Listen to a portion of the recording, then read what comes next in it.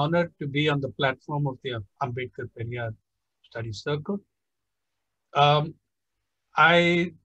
Since you've just heard Viju Krishnan a few days ago, I want to try and not replicate or duplicate things that were said. But before I begin on my topic, I do want to take up something on what, from where Libin made the point about the propaganda of rich farmers. This morning, the Indian Express has an op-ed by the redoubtable Surjit Balla, amplifying on that propaganda, saying, by the way, Professor Balla is India's representative at the IMF, fittingly. And Mr. Balla said, Professor Balla says, this is socialism for rich farmers, what they want, what these guys are demanding. Let's look at who is rich and how rich farmers are in this country. What is the income of a farmer? We do not have individual data of income of individual farmers. That data we don't have. What we do have is household income of farmers. The last and the latest study was 2013, the NSS 70th round on the situation in agriculture and farm households. What did the average farm household in India earn? By the way, later data, there isn't any. The major studies, the serious ones, those have either not taken place or their data have been suppressed by the NDA government. Like the Consumption Expenditure Survey of the National Sample Survey, crushed by the NDA government on the ground that there is some problem, questions about the quality of the data. Yeah. So we have to look at the 2013 National Sample Survey data to know what a farm household earns. And a household, by the way, is generally in rural India, you would treat it as 5 people on average, maybe 4.5 to 5. You get that figure. But your household of 5, the average income in this country for farmers, for farm households, was 6,426 rupees, or per capita, less than 1,300 rupees a month. These are your rich farmers. Now, there are ultra-rich farmers. They're corporate farmers. They are maybe Sharad Pawars and people like that. Yeah, they're not the ones at the gates of Delhi. Now, this rich farmer, let's go a little further in this. This 6,426 rupees is not what they earn from agriculture, but what they earn from all sources, including agriculture. Okay? Including agriculture. Agriculture makes up about 62% of that amount. So actual amount from agriculture is even less than 6,426 rupees, which by the way is equal to some $80–85 US. Household of 5. Now this 6,426 includes 62% from agriculture and the rest from other sources, non-farm activity, off-farm activity, meaning wage labor, remittances, all this sort of stuff gets included in that, and it comes to 6,426 rupees. Many of you have an understanding of how a farm works and survives in India. The old man, father, or the eldest son remains on the farm and runs the farm. Women are, of course, in our society excluded from that ownership. But that and three brothers or two brothers go off. They go somewhere else. Maybe one goes and teaches in a primary school as a teacher in the next district. Maybe if it's Varanasi, UP, one of them comes to Mumbai, where he runs uh, where he drives a taxi. Everybody sends remittances to the farm, and at harvest time, they claim their share of the produce. That's how very large, that's how millions of farms in this country function, because we destroyed consciously, by policy, by design, by desire, we destroyed the viability of farming, creating a crisis that is moving us towards handing over agriculture to corporations. So here's your agrarian crisis in 5 words. The corporate hijack of agriculture. The process by which that is achieved, 5 words. Predatory commercialization of the countryside. And the outcome of that in 5 words, greatest displacement in our history. So come back to the rich farmer. As I said, that 6,426, we'll revisit that crisis. But coming back to the rich farmers, that 6,426 rupees is an average. It's an average between Punjab and Kerala on the one hand, where that monthly income would be much higher, and Odisha and Western Odisha and Chhattisgarh, where it would be less than half of that average. Putting these diverse figures together, you get that average of 6,426. Even it is not, even if it was double in the Punjab, what are we saying? We are saying 12 to 13,000 rupees between 5 people per month. We just published a story 20 minutes ago from one of the farmers there. And it shows you something of the resolve of people. He can't walk because he was repairing something at his house when he fell from the roof 2 years ago. He owns 4 acres, Ajit Singh. He has broken his hip bone completely and has slight fracture in the spine. But he still came there all the way in a trolley. The tractor and trucks have these trolleys. 250 kilometers from Fatehpur Sahib district. In acute pain, he arrives there and he tells us, my pain is not greater than those of the others who are here fighting. These are your rich farmers. His annual income, he's a rich farmer. The correct term for the farmers of Punjab and maybe Haryana, maybe the correct term for that is less worse off, relatively less worse off. He was earning from his 4 acres 2,50,000 a year. After he broke his hip, he has leased out the land, and the rental he gets is 50,000 rupees less than that. Now, he is very typical of the kind of farmers who are around there at the gates. If you want to think that those earnings make him a rich person, be my guest. Let's look at what this inequality thing is about. Let's look at the inequality part of it. Firstly, agrarian or other crises, all these are tied to India's structural crisis of inequality.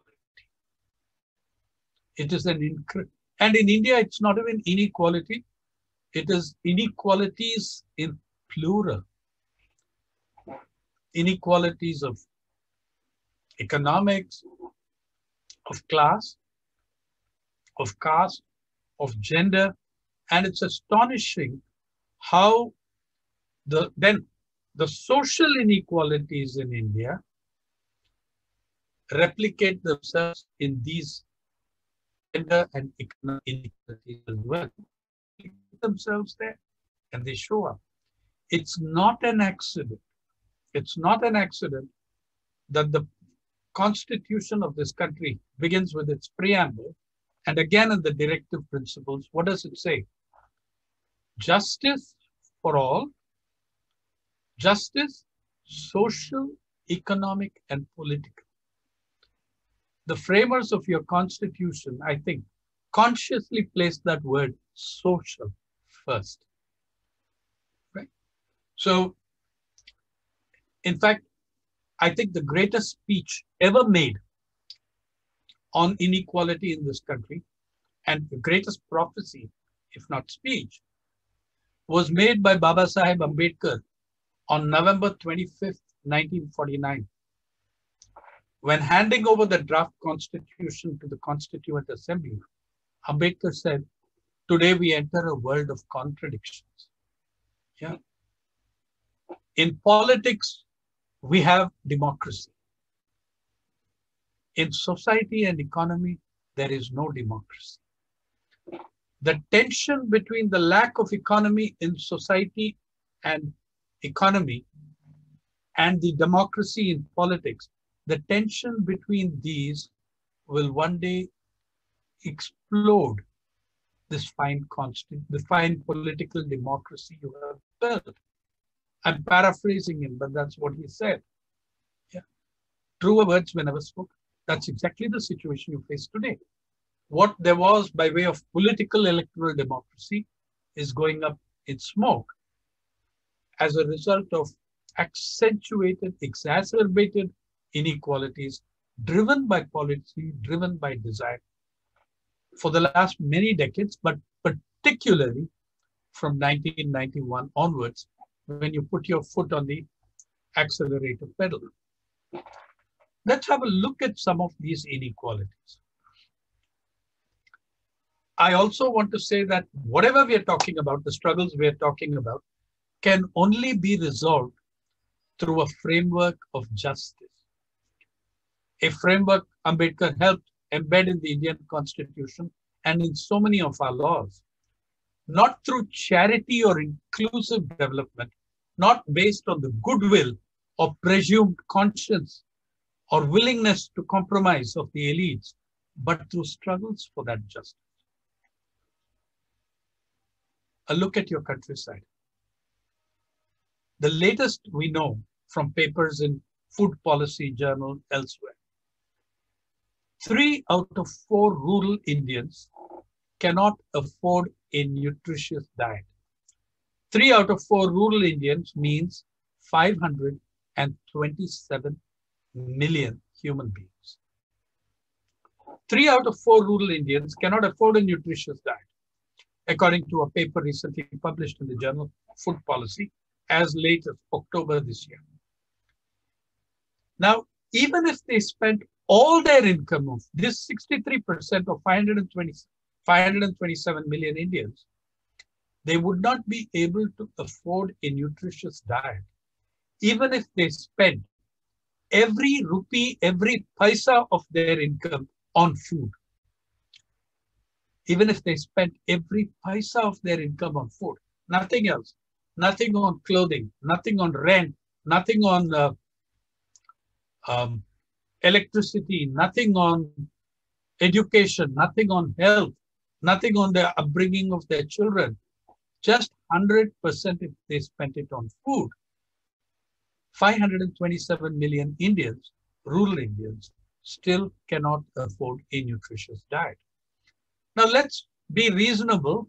We know that non-food items are a very major cost in the lives of all Indians. But let's be conservative and say, what if all these Indians spent 1/3, these rural Indians, if they spent 1/3 of their income on non-food expenses, on health, on education, transportation, if they spent 1/3 of their income then 76% of rural Indians, if they spend 1/3 of their income on non-food expenses, then 76% or 635 million rural Indians cannot afford a nutritious diet. At the same time that we are coming out with these figures, we get the information that the wealth of Indian billionaires increased by 34% in just 4 to 5 months of the pandemic. You know, remember that people were writing that this is a great leveler, pandemic is a great, it isn't. It affects poor people, marginalized people, struggling people, hungry people, a lot worse than it affects the middle and upper classes. Just imagine that the wealth of the Indian billionaires, which is, there's about 115, 120 of them, went up to 423 billion in these few months. And that is, you know, their cumulative net asset worth. That's an increase of 35%. In the same period, Mr. Mukesh Ambani, the richest Indian, went from being the 19th richest person in the world to the 5th richest person or 4th. That's some debate, some exotic debate over that, whether it is 4th or 5th. I won't get into it. Over this period, when they increased their wealth by 35%, 120 people, output has contracted by almost a quarter, and so has employment. Okay. That's one set of indicators you can take for your inequalities. Now, when I gave you those figures on hunger, let's break them down further. That's 76%, the 65.3%. Is it equal? Is it a level playing field? No. Is it across all Indian children? No. It is across the majority of Indian children. However, the prevalence of anemia and malnourishment, anemia and malnutrition is much higher among Dalit children and Adivasi children. It is not the same, and that data you can see in the National Family Health Survey, number 4, which was conducted in 2015-16, and this data you got in 2008. Let's look at the national figures, and then let's look at the children of Dalit children and Adivasi. Nationally, the figures were 38.5% of all children under the age of 5 suffer from stunting. Yeah, that is low height for age and weight, low height for age. 21% of all Indian children suffer from wasting, which means that they are too thin for their height, and 36% are underweight or thin for their age. So the percentage 38 is for all children under 5 who suffer stunting. For Adivasis, that is 43.8%. For Dalits, it's 42.8%. 43.8 and 42.8%. Now, if you take wasting, child wasting, it is 21% national figure, 27.4% for Adivasi children, and 21.2% for Dalit children. If you take underweight, 36% for all children, 45.3% for Adivasis, 39.1% for Dalits. And here's one little sleight of hand. That national figure includes Dalits and Adivasis. If you remove Dalit and Adivasi children from there, then the non-Dalit, non-Adivasi sections of India improve dramatically. Their numbers would improve, because right now they are also averaging on these numbers being included.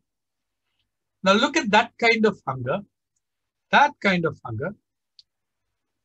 and as all of you know, the Indian population has not been hungrier in 50 years because of the pandemic, the loss of employment, the loss of income, the loss of purchasing power, the loss of jobs, and yet, if and yet this country has had in August 104 million tons of food grain piled up in buffer stocks, which you needed to distribute without reserve. That's what you saved it for a crisis. That's what it was meant to be there for a crisis. It was also meant to be there to moderate the market prices. Instead, it's being used to shore up the market price. And that 104 million ton, what are they planning on doing with it? Export. You're going to export grain when your people are starving. They did this in 2002 as well. And the same Mr. Shantaram, whose report is being bandied about, I mean, completely moronical report. The same Shantaram was then Food and Agriculture Minister in 2002, when they exported millions of tons of the cheaper varieties of grain, while there was huge hunger at home, and the kind of problems that came up reflected in the 2004 elections. But you would ask me, why? Who would buy? We exported it to the West. Who in the West would buy the cheaper qualities of food grain which our poor people would eat? Very legitimate question. We weren't exporting it for human beings. We were exporting it for the consumption of Western livestock. The cows and the cattle of Europe and United States. For them, they were buying it because it was poor quality, low quality. It was extremely cheap, which meant that we were selling it, exporting it at prices lower than that at which we sold it to our own poor people. Now, again, so that's one. In April this year, the cabinet of the union government, the union cabinet, passed a GR permitting, without capping figures, permitting the conversion of any number of millions of tons of rice into ethanol to make hand sanitizer. Okay? To make hand sanitizer. People are starving and you're destroying rice stocks. It is rice, by the way, for ethanol to make hand sanitizer. Now, again, all migrants are not the same. You know why there are migrations. Every one of you knows that. And you know that the poorer classes of migrants tend to get pushed into the lowest paid, greatest risk-taking jobs. Right here in Mumbai, you'll find that building contractors, they get people from Kalahandi, they get people from very poor areas in Madhya Pradesh, Jhabua, they get people from Koraput in Odisha, in southern Odisha, for construction work, and assign them the construction work above the 10th floor. You see, after the 5th floor, you have to pay 5 rupees more per day. And after the 10th floor, there is an additional amount. They can't, if they do that, to local labor in Mumbai, no one will take it. And, local labor would demand a lot more money. And they are also tend to be slightly more organized. What happens when someone from Koraput working on very poor scaffolding falls from the 15th or 20th floor and dies? It could be 2 months before his family in Koraput gets to know of it. So it's always a good bet to use for migrants. Now, who are these migrants? Are they all one kind of person? No.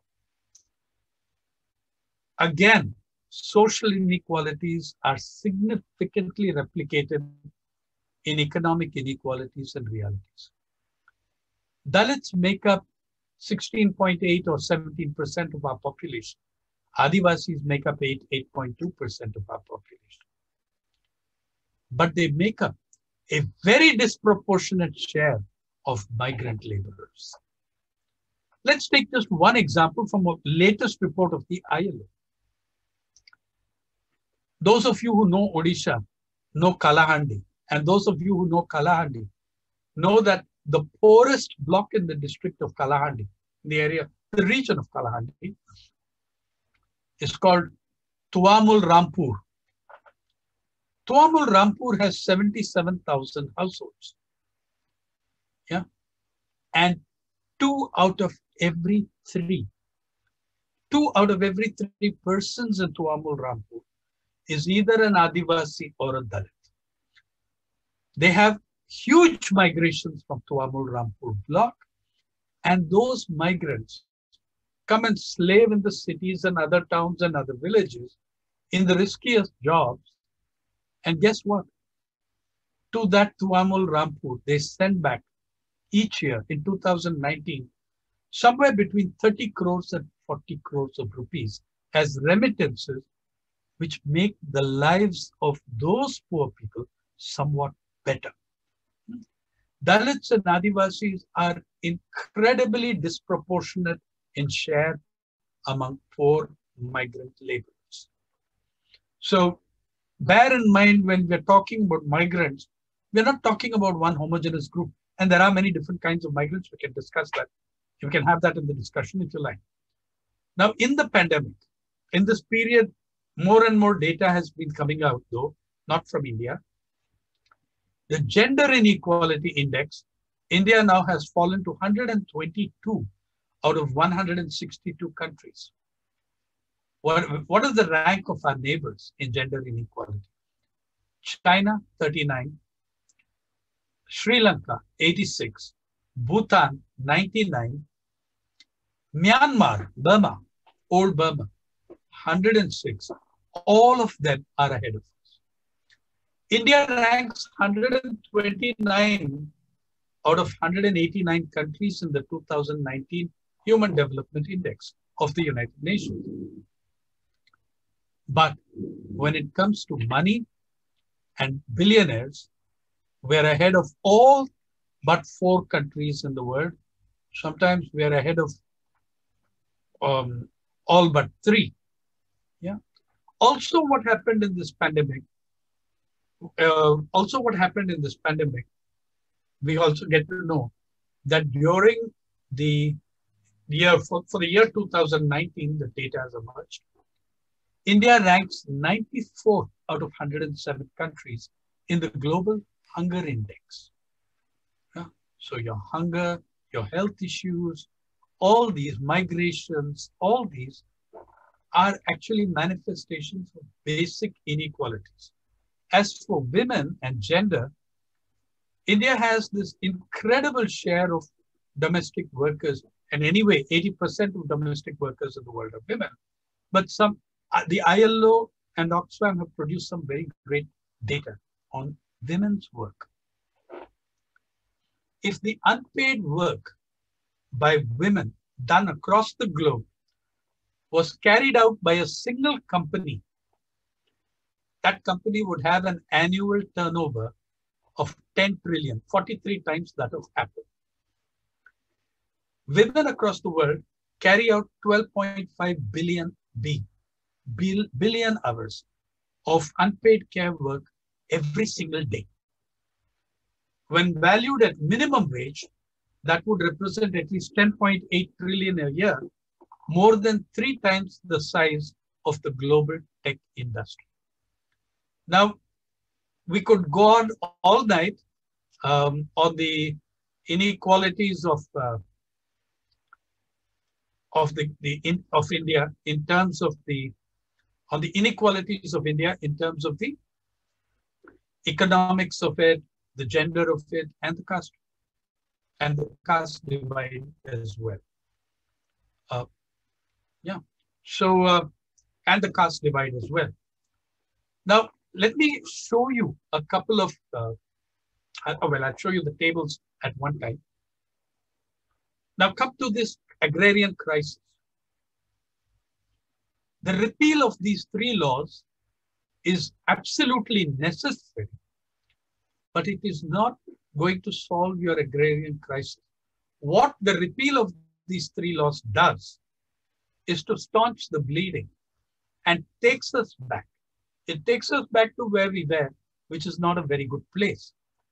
What created this crisis over decades, or since 1991? What is that larger agrarian crisis in which these three laws are milestones, further milestones on the highway to agrarian health? For 28 years, we have pursued extremely anti-farmer policies, vigorously pursued by successive governments of UPA and NDA. The idea was get 40% of people out of agriculture, a wonderful idea cobbled together by McKinsey, the multinational corporation, in a report for Mr. Chandrababu Naidu, the darling of the Indian media. At least then. Now they've got Mr. Modi. The drying up with a brief respite of public investment in agriculture. The diversion of credit from agriculture to agribusiness. Do you know, all of you are familiar with the name NABARD, okay? National Bank for Agriculture Rural Development. NABARD, say in Maharashtra, its annual plan for potential linked credit plan assigns 53% of all agriculture credit in Maharashtra. 53% of agricultural credit is disbursed in the metropolis of Mumbai. Now, where are the agriculturists in Mumbai? There are no agriculturists in Mumbai, but there is huge agribusiness. So money that was to be going to the farmers has for 20 years been going to corporations, to corporate houses. Then, in the name of market-based pricing, the choice, cultivation costs exploded in the last 3 decades. You created a monopoly of corporate houses over inputs. Who controls seeds? Across the world, 4 companies account for 60% of all seed. They control 60% of the seed market. Who controls fertilizer? Not farmers, private corporations. Who controls pesticides? Not farmers, private corporations. In the new neoliberal, new economic reform zeal, we allowed market-based pricing under Dr. Manmohan Singh, by the way, on the count that this would free market prices. It was a euphemism for price gouging. Monsanto seed, BT cotton seed, for 450 grams went up to 1,800 rupees for a packet of 450 grams. That means 1 kilogram was 4,000 rupees. Cultivation costs exploded. An acre of unirrigated cotton in Vidarbha, the epicenter of suicides, used to cost 2,500 to 4,000 rupees. As late as 2003 or 4, 1 acre of irrigated cotton, 10,000 to 12,000 an acre. Today, unirrigated cotton, unirrigated acre, 15,000 to 20,000 rupees per acre, and irrigated acre, 40,000 rupees upwards. Now that means the cost of cultivation may have gone up 500%. Did the farmer's income go up 500%? Even if you double farmers' incomes, it means nothing, where you have trapped them in a high-cost economy, in a high input cost farming, And at the same time, we exploded these prices, pushed them to the sahukar by giving the money to the agribusiness. At the same time, the prices that farmers received collapsed. Why? Partly because of gigantic subsidies put to cotton and other crops by the United States and the European Union. In 2006, the American subsidy for BT cotton, and by the way, if BT cotton is so good, if it is so efficient, why does it need subsidies of billions of dollars each year from the United States? The US gave out, it produced cotton worth about $3.7 billion, total value of its output, and the subsidy was $4.6 billion. The subsidy was more than the total value of the total output of cotton of the United States. The European Union then tried matching the United States pound for pound, dollar for dollar in subsidies, and cotton prices collapsed, leading to a wave of suicides, not just in India, but in all the African countries that are also dependent on cotton for their meal ticket. Chad, Benin, Malawi, the West African countries which depend on cotton as the thing.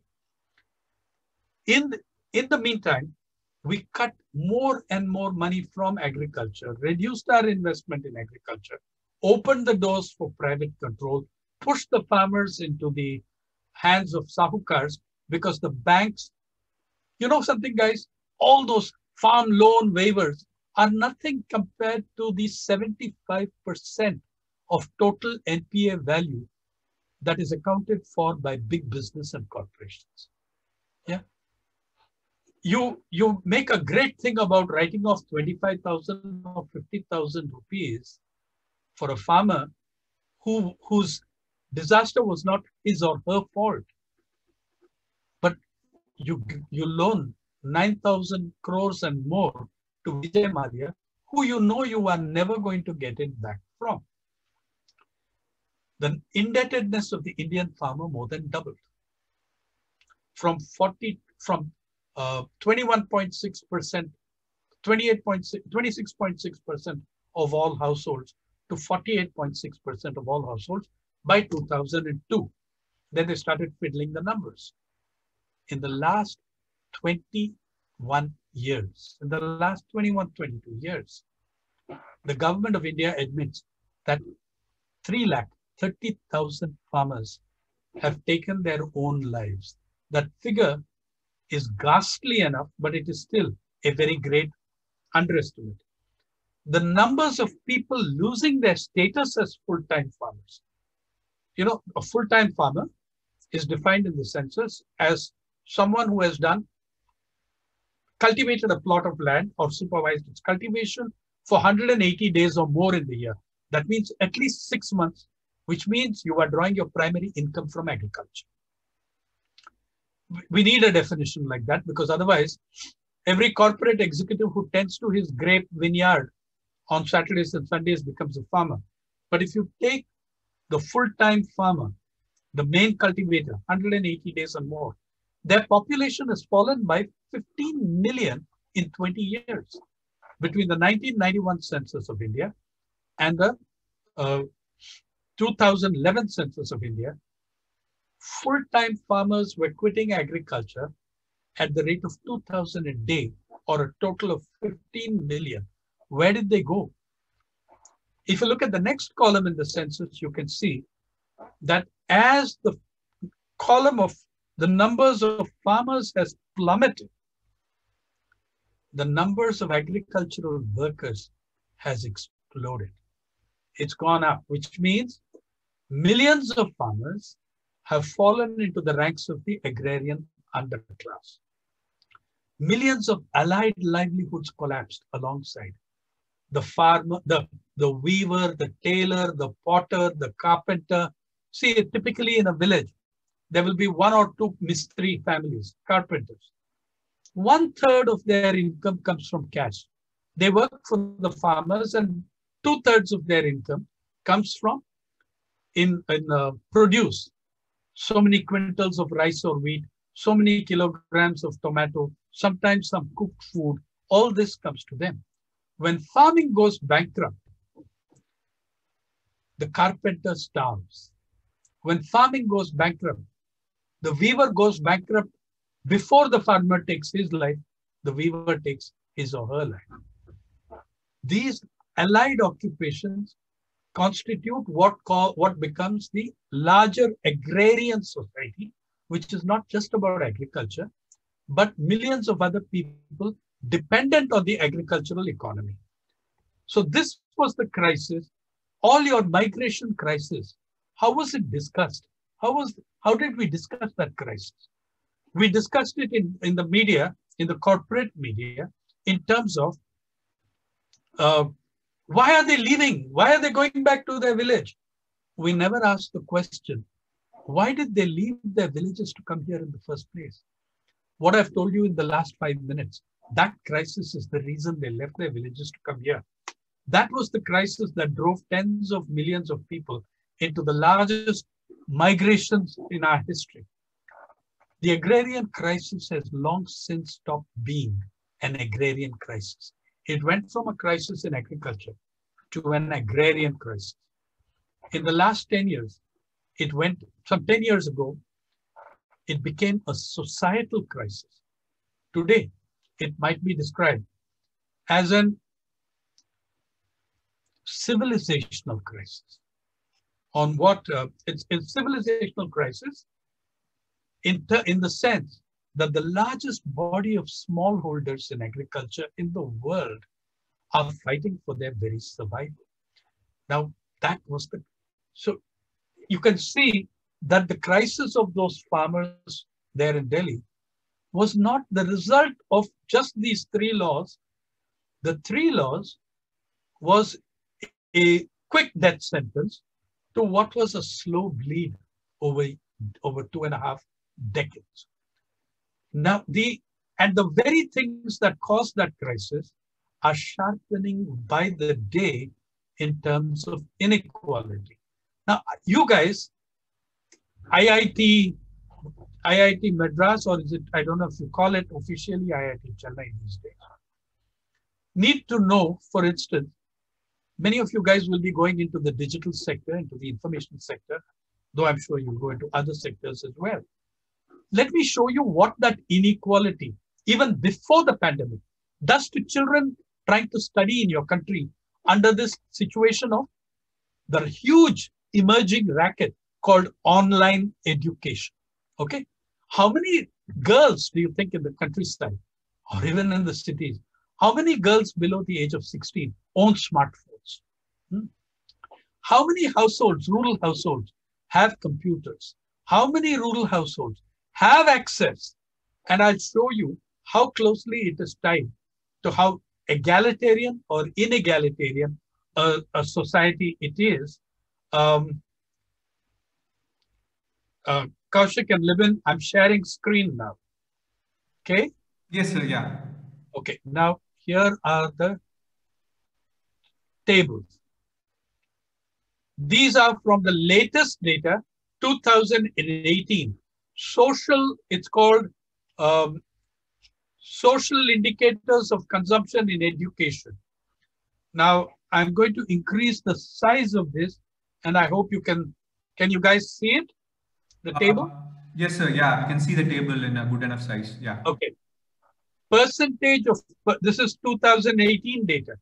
Percentage of persons of age 5 years and above with ability to operate computer for different states. Let's take Karnataka, proud mother of Indian Silicon Valley.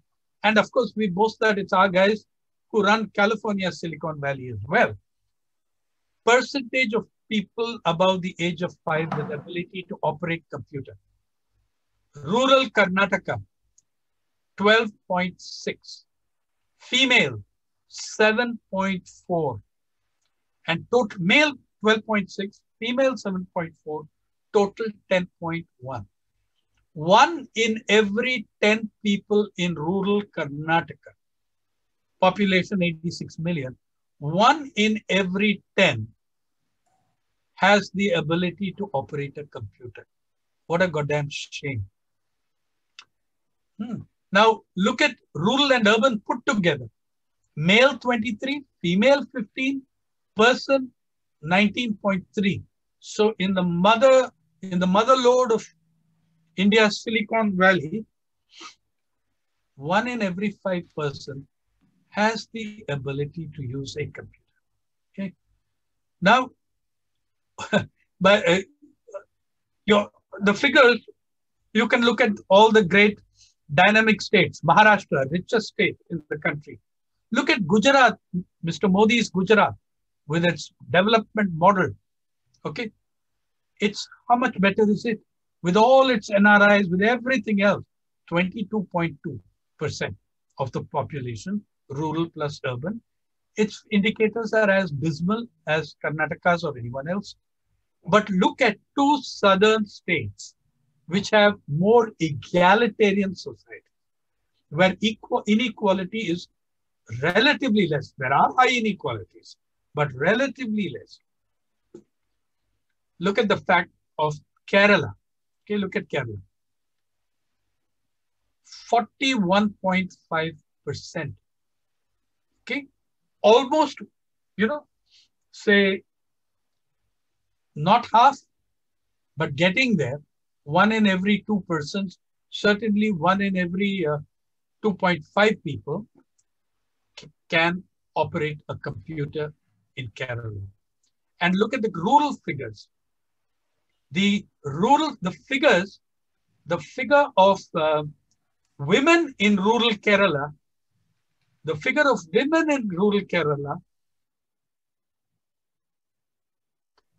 is higher than the figure of men in urban Karnataka. Oh, sorry. I'm sorry. Than urban Uttar Pradesh, urban West Bengal, urban several other states. The rural women in Kerala are more competent in larger numbers to operate a computer than the men in several states. Percentage of households with computer and internet facility. This is crazy. Okay. Karnataka, rural Karnataka, 2%. 2% of rural households, have computers. 8.3% have internet facilities. Urban households, 22.9 and 38.5. Rural and urban combined, the great Karnataka, 10.7% and 18.8%. Now again, look at, I'm sorry, I dropped, look at Kerala. And by the way, please note that Uttar Pradesh has more computers in rural households, double that of Karnataka. I suspect this could be possible because maybe Ghaziabad, Noida are counted as rural. I don't know how that calculation is made, but it shows you that Karnataka is not better than Uttar Pradesh in this computer and internet facility. There is a reason why several households in Uttar Pradesh will have internet facility on their phones, because migrant laborers need it. Look at Kerala. Internet facility, 51.3% compared to 18.8% in Karnataka. Go to percentage of persons of age 5 years and above with ability to use internet, the skill to use internet. Karnataka, rural, 12.1%. 12.1% male and female average of people above the age of 5 with the ability to use internet. Kerala, 41.0. 41, 3.5 times Karnataka. And look at, you can keep looking at Gujarat and see how dismal those figures are as well. Percentage of persons who actually use the internet during the last 30 days for different states. Karnataka was 18%, Tamil Nadu's 21.4%, Kerala 38.1%. Okay, so look at the levels of inequalities that we are talking about. In the last 1 year, companies like Baiju have more than doubled their market value from $5.5 billion to, I'm told, $11 billion on last count, and rising, and rising.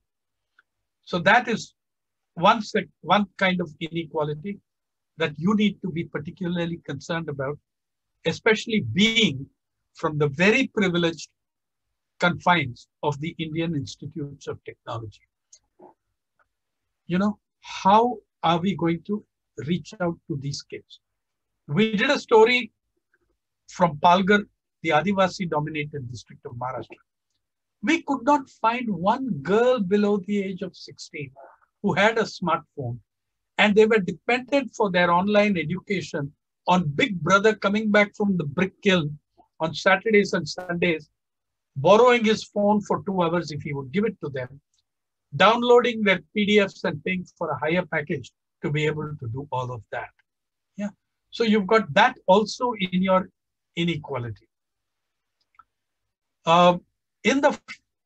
Consider that the crisis, but one more thing about the people out there.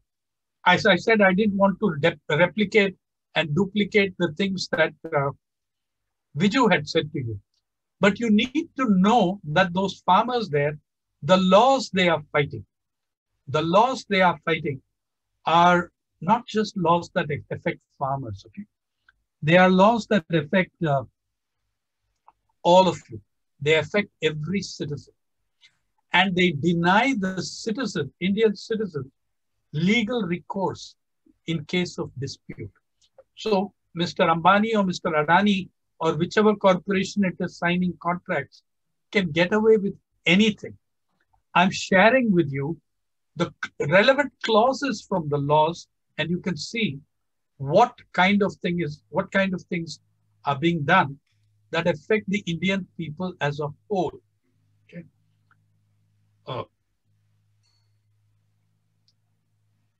Yeah, just have a look at this. These are the kind of things in the laws. Article 18 and 19 of the contracts law. No suit, no prosecution, or other legal proceedings shall lie against the central government or against the state government or any officer of the central government or of the state government or any other person in respect of anything. Which means any vigilante, anybody, corporations, anybody can do anything. And if it's done in good faith, it cannot be challenged. Who's to define good faith? No civil court shall have jurisdiction to entertain any suit or proceedings. By the way, they're now going to use this as a model. They have just used these very clauses in the Karnataka anti-cow slaughter ban. In fact, it gives immunity for vigilantes and Gau Rakshaks who will go and murder some poor cattle owner. And it says all persons are deemed to be, all persons are deemed to be of good faith acting under this law. It extends legal immunity to all of it. So you are actually seeing vigilantism legitimized by law. And that is the law Karnataka is trying to ramp through. Now, I'm not going to say any more about the laws because I know that we just spoke to you about them. If you wish to ask me about them, you can. But in conclusion, what are the things that you can do? What kind of an agenda can you build? I go back to Ambedkar and the Constitution. If you cannot deal with those structural inequalities, the lack of democracy in society and economy, if we can't deal with that, we cannot deal with this crisis. We might override this crisis for a little while, but we'll come back to it big time. We'll come back to it big time. We have no choice. Because what we are trying to do with little ad hoc actions, is trying to mop the floor dry with all the taps open and running. And you know what kind of results you're going to get from that. There is something on which we can unite people to make things larger, from a movement of agriculturists, from farmers, to larger people's movements. And in 2018, 2 lakh farmers gathered in Delhi, near Parliament. And we had a group of people, of which I was one, called the Nation for Farmers, non-farmers supporting farmers, where we said, call a special session of Parliament to discuss the agrarian crisis and related issues, and exclusively focus on those, something that the farmers are now demanding.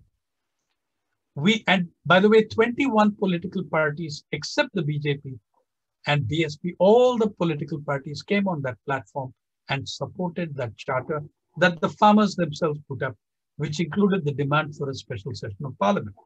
In that special session of Parliament, there were a number of things that I had asked for. And by the way, on 19th, 20th, 21st of this month, since the government is cutting the winter session, Nation for Farmers, the Jan Saroka, we are going to have a special session of the Janata Parliament. You are welcome to attend it. Please attend it and try and intervene if you can. Now, those kind of demands would include, I believe, you cannot solve this agrarian crisis. You can solve the current situation. You can bring down the suicides.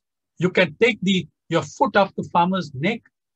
But the larger agrarian crisis, we cannot solve it if we do not address the problems of women farmers, Dalit farmers, Adivasi farmers, the agricultural workers, if we are not taking the present agitation, the largest agricultural labor organizations of Punjab are very much part of it.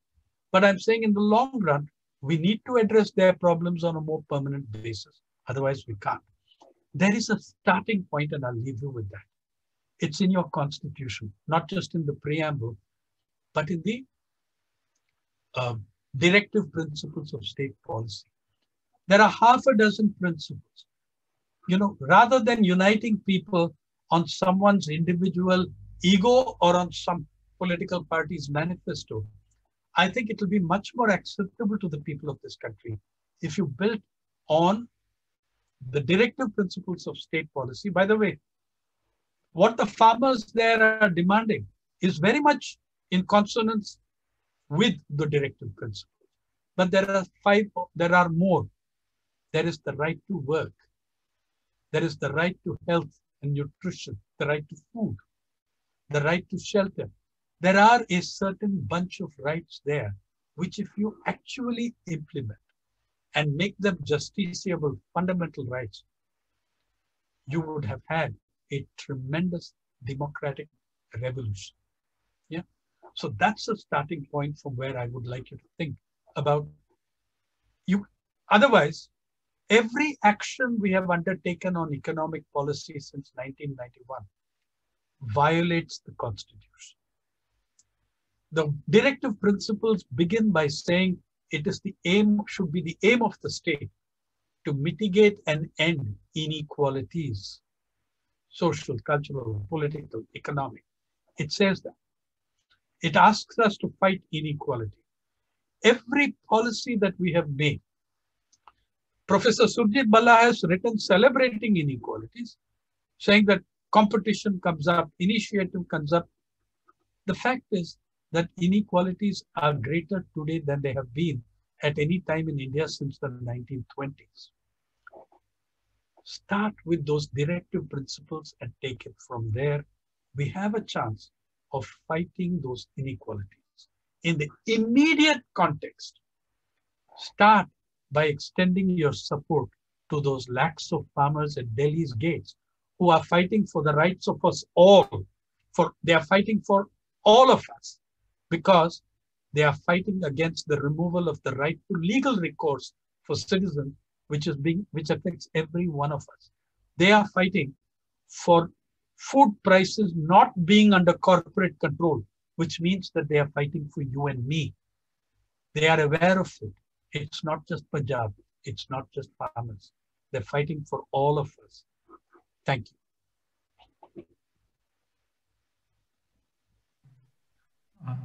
Yeah. Thank you, sir, for that wonderful talk. So I just want to make one single comment. So since you ended on a note about the constitution and how we can take this struggle further from these constitutional values, there is this insightful document called States and Minorities, written by Ambedkar.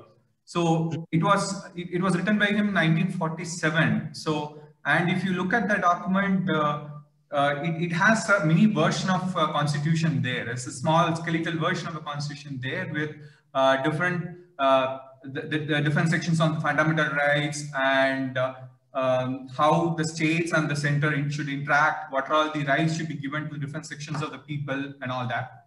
And so that's a very insightful document. I think everybody here should read, particularly sections on safeguards against economic exploitation, which Baba Sahib Ambedkar has given a very insightful vision of how Indian society would turn up with the different political structures. So how will it turn out with different economic and political structures in the future? So I think it's a wonderful document to understand the constitutional values in a more deeper sense. So yeah, I totally agree with you.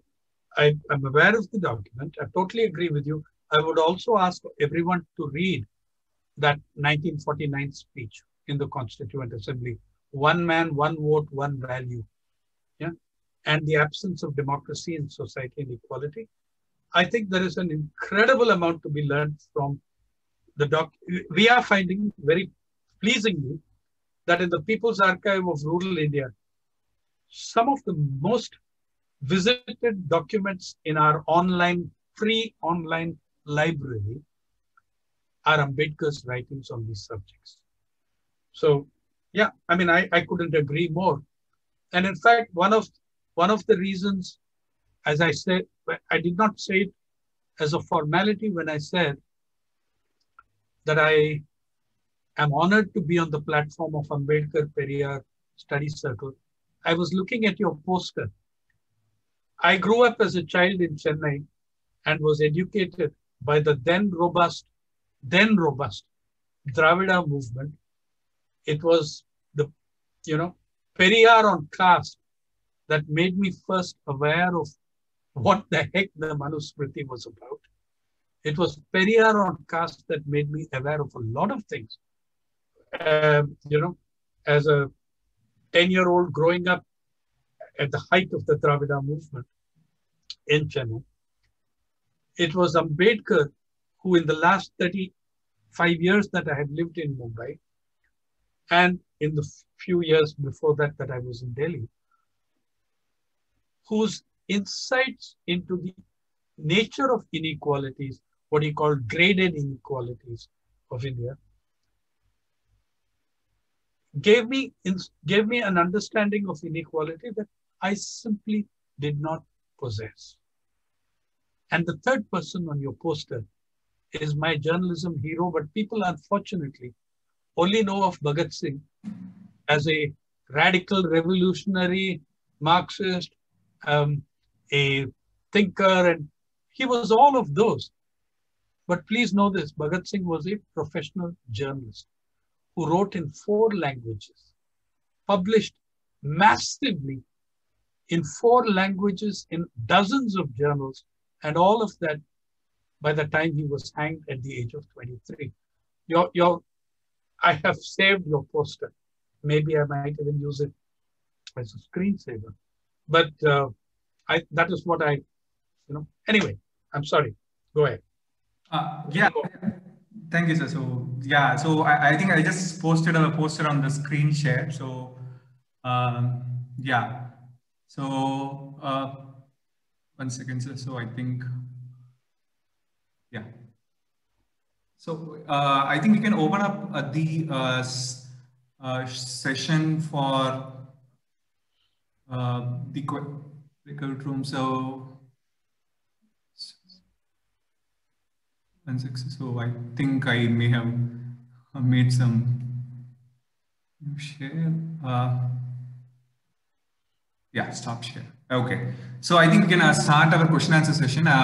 People who want to raise their questions, please, there is an option called raise hand. You can use that option by the bottom. You can see three dots. Clicking on that, you will hit the option called raise hand. You can raise hand and the hosts and the co-hosts can unmute you one by one so that you can have a Q&A with the speaker. So I'll unmute first Sachin. So yeah, Sachin, you can unmute yourself, I hope. Yeah. Yes, thank you very much. Ambedkar Peria Student Association of Chennai, Madras. Uh, Hi, sir. Hello, I'm Professor Sachin Bansode from Mumbai. Yes, you. Hello. Yes, Give of course, Professor Bansode. I remember. Yes. You gave a talk on our Ambedkar Smriti Prerna Kendra. Sir, I want to ask some more inputs or insight focus on one point that in 1918, Dr. Babasaheb Ambedkar, in his first writing on the topic of the agriculture in the small holdings of India and their remedies, he gives some suggestions for the reformation in the agriculture field.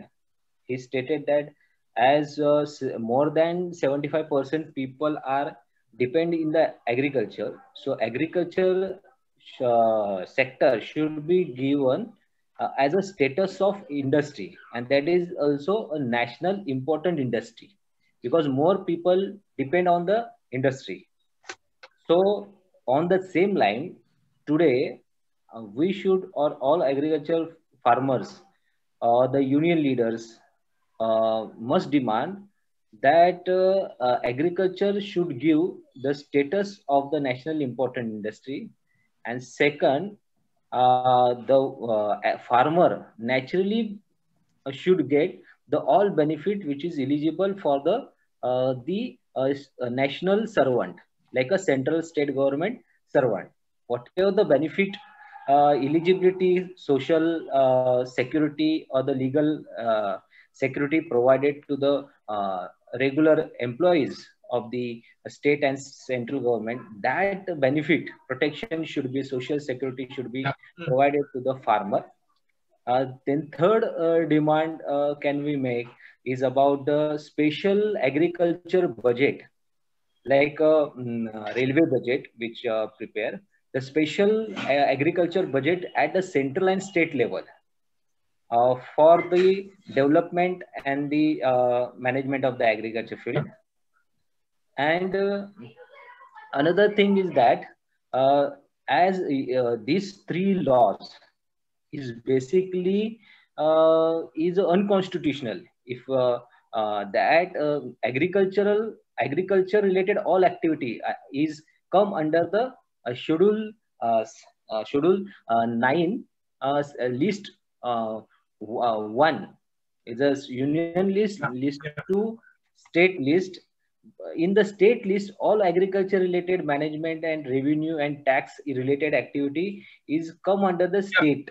I'm aware of that. So can I respond to these? I mean, because there's a lot of things you said. Okay, sir. So the thing is, as you're aware, Ambedkar also said a lot about agriculture later, including nationalization of land, many other suggestions he made. The problem here is twofold. One is Ambedkar believed in and helped build a welfare state. What we have seen in the last 25 years is the dismantling of the welfare state. We need to rebuild the welfare state for many of those suggestions to take many of those suggestions forward. In fact, what you are seeing in these laws is a further shift away from a welfare state to a market-based state, right? In the name of market economics and in the philosophy of market fundamentals. Now, I would look at today the fight to preserve and restore the welfare state that Ambedkar had in view, in mind, which he tried his best to build in this country. That I think, if we are going to try anything further, by the way, I think he had views on land ownership, on national ownership, on many things. And I think that we are going to have major debates on how we look at ownership of land. I said it in my talk that if we do not look at the rights to land, the rights to farming of Dalit farmers, Adivasi farmers, women farmers, we are doomed. We cannot do anything about it. I would say that in the current time, I would ask that we look at agriculture as livelihoods in our time. It's not just how much output there is, it's not how many kilograms in a welfare state. You'd be looking at those numbers in terms of how much income the person is getting, how much support the person needs. But today we are looking at a state which is determined to take 40% of people out of agriculture without giving them any alternative options. So we look at it in terms of livelihoods. Agriculture for me isn't a job, it's a livelihood. It isn't how many quintals per acre, though small farms are more productive. And how much and how that future ownership of Indian farming, what kind of models we can bring in. I think there are interesting things happening in the country, like say the Kudumbashree movement in Kerala, where women who are landless have formed 70,000 collectives and run small farms. And they're the only small farmers I've seen in 25 years make profits, except in 2 years, because climate change has been destroying their agriculture. We need to think of a lot of other things about how to revive and save agriculture. But I take your point. See, the special agriculture budget, by the way, they are doing away with their railway budget, right? The special railway budget. I think that we are looking at a dimension. I think we are looking at that end outcome which Baba Sahib made in that speech. The social and economic inequalities, the lack of democracy in society and economy, how that's going to explode our political democracy, and whether agriculture or industry, all kinds of ownership, I think we have to approach in that vision. Yeah. Next. Next, I think Ian has asked. Yeah, Ian, please go ahead. It is really a privilege to listen live to you. I'm a faculty here in Department of Physics. Thank you. So I want to get your insights on certain things about this. You mentioned the migrant crisis, and also in 2002, there was this diversion of grains for export, and that you think that affected 2004 elections. But we have seen repeatedly, despite demonetization and despite the present migrant crisis, the election results doesn't show up, or even presently in Bihar, with the results didn't show up in elections. Although on the ground, we are seeing, of course, very sustained protests and self-organized protests, not at the behest of political parties. So how does this contradiction can be resolved, in your opinion? Can you give us something about it? See, election outcomes happen on many factors and many issues. In 2004, they certainly happened on the back of farmer distress. The suicides were a very major issue, and the biggest defeat was suffered by Mr. Chandrababu Naidu in Andhra and Mr. S.M. Krishna in Bangalore. Both of them had, pushed vigorously on those kind of policies. What the Sangh Parivar and the Hindutvavadis have succeeded in doing is to change the kind of polarization. They've worked at it for decades. And in the last few years, they have changed the polarization they've managed to break the emerging economic polarizations, the political polarizations on the basis of caste and communal polarization. Now, one thing, Ayan, when fundamentalism grows, casteism grows. You have cabinet ministers who have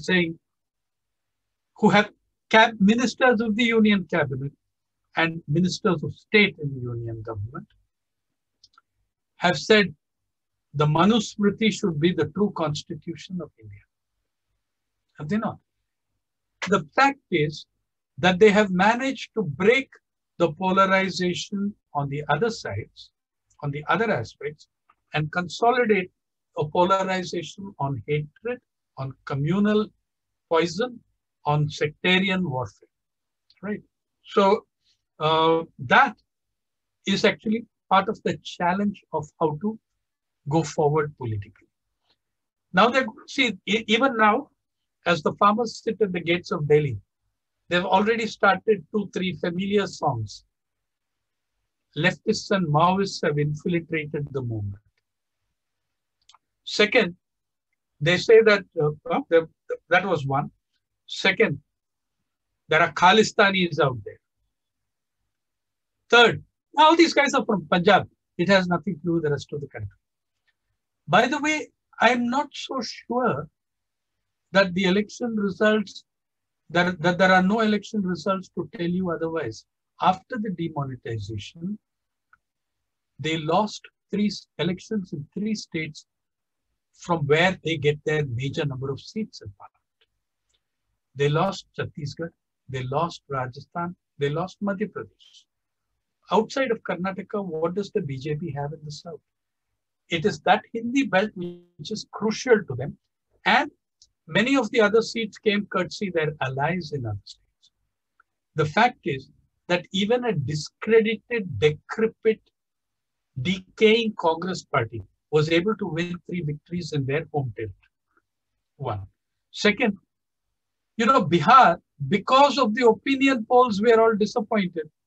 But I want to say that a 0.03% difference in the vote isn't such a great deal. Okay? It's a very, very narrow thing. And in the national elections last time, see, by the way, in 2014, they climbed on to the class polarization. In 2014, Mr. Modi promised implementation of the Swaminathan Commission's recommendations within 12 months of coming to power. He promised all those things that he is today fighting against with the farmers. He promised MSP will be equal to cost of production plus 50% to be implemented in 12 months. Millions and millions of farmers voted on that promise. Within 1 month of coming to power, within months of coming to power, he went and filed an affidavit in the court saying, we cannot do this, it's not feasible, it would distort market prices. Showing you that market, not masses, were important. So I'm saying elections are fought on very different grounds, and then the government then operates on many other grounds. Right? So I'm saying that, to my mind, the fact is that the culture of communal hatred, the culture of sectarian and polarization, that has taken very major hold in your country, and I think we should recognize it and not we can't wish it away. It's there. What we do about it, do we also build on such lines? That is the worst folly that we could commit. We have to fight to create the polarization of the mass interest, of the public interest, of the millions, hundreds of millions of marginalized people versus the top.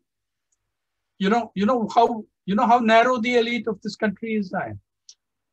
In 1991, when we began our path to the brave new world of neoliberalism, India did not have a single dollar billionaire. In 2018, we had $121 billionaires in the Forbes list, and their cumulative net worth equaled 22% of gross domestic product, giving that whole other meaning to the word gross. 121 individuals in a population of 1.3 billion accounted for wealth equal to 22% of gross domestic product, right? Over a fifth, nearly a fourth of your GDP. Now, you compare that with the earnings and incomes or wages of rural Indians. We had in 2012, you remember the socio-economic caste census. What did that show us? It showed us 75% of rural households. How many rural households are there? 179 million in the 2011 census. Out of those 18 crore rural households, in 75% of them, the main breadwinner was taking home 5,000 rupees or less. How much is that? $60? Okay. If you raise the bar to 10,000 rupees, it was 90% of rural households, the main breadwinner took home less than 10,000 rupees. What percentage of rural Indians households took main breadwinner had 10,000 or more? 8%. But then again, all rural Indians are not the same. If we abstract Dalit households and Adivasi households, for SC/ST households, that 8% falls to about 4%. Who are the Dalits and Adivasis households in rural India where the breadwinner takes home more than 10,000? I think you would agree with me that it is most likely to be government servants, school teachers, bank clerks, highway workers, PWD workers. And those are the jobs we have been cutting and bleeding and removing, so that the public sector has lost more than 2 million jobs in the last 2.5 decades. So we need to focus on the inequality and debunk the mythical and farcical inequalities of communal hatred. Thank you.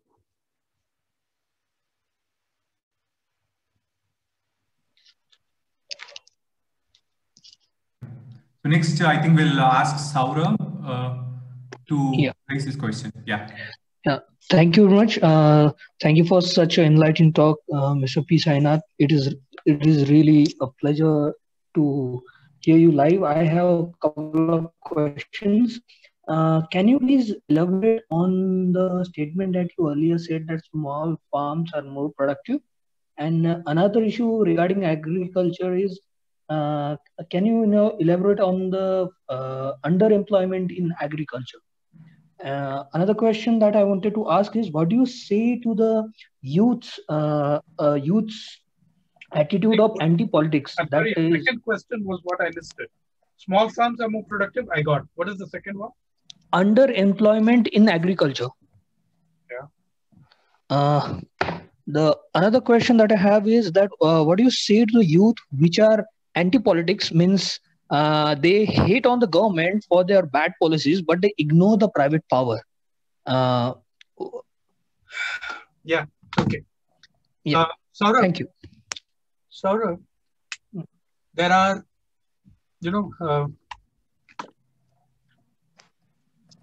with all the subsidies given, say, for cotton by the United States and European Union,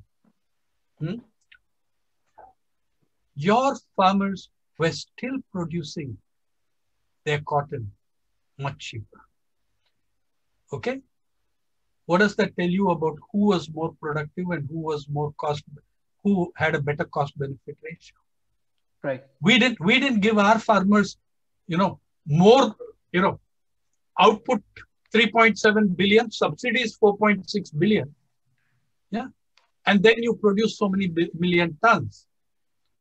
Your farmer has systematically, whether in paddy, whether in wheat, beat the prices that have come and only been beaten by those prices when those subsidies have gone beyond anything that an Indian farmer can dream of.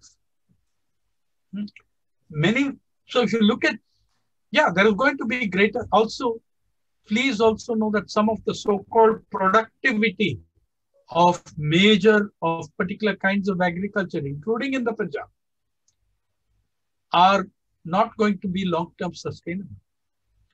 We are running agriculture on steroids in this country.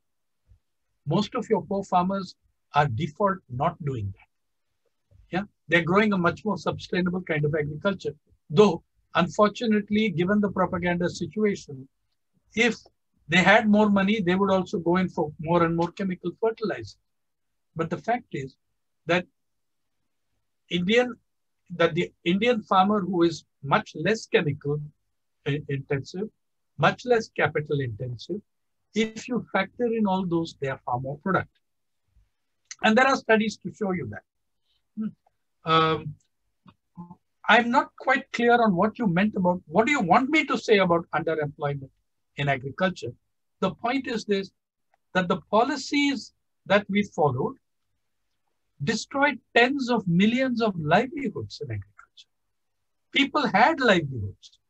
People had, and I'm saying there's a big difference between a job and a livelihood. And there's a difference between, see, one of the things that Dr. Swaminathan said in his report is we need to be looking at growth in agriculture, not in terms of quintals of output, but in terms of growth of income of the farmer and the laborer. I go with that. I think that's a much better way of looking at it.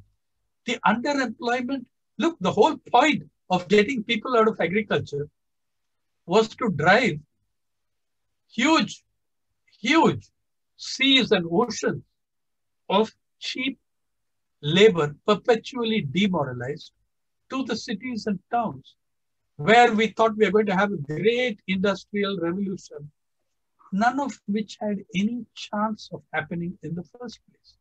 So you're not only going to continue with underemployment where it is, you're going to have higher and higher mounting forms of full unemployment.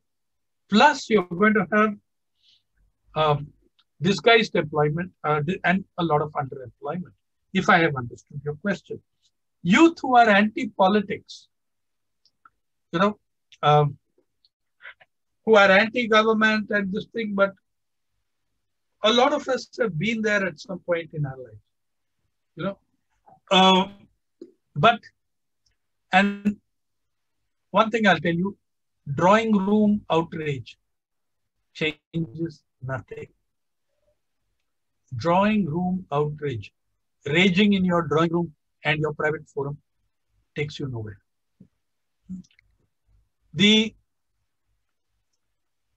And a very common cop-out from from decades ago to now is to say, I hate politics. Not being aware that you are in fact choosing a form of politics and that you are actually practicing the politics of status quo by doing nothing to disturb the status quo.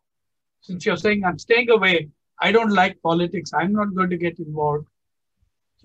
There are very different ways and levels at which people can get involved. Politics is not partisan politics. The media project this politics as BJP versus Congress. Politics is the oxygen of democracy. If you do not have politics, what do you do? I will just quote from you for me, the poster put up by students, fellow students of mine, which had the most impact on me of any student political poster. When I entered JNU in 1977, the first poster I saw at the gate was that it said,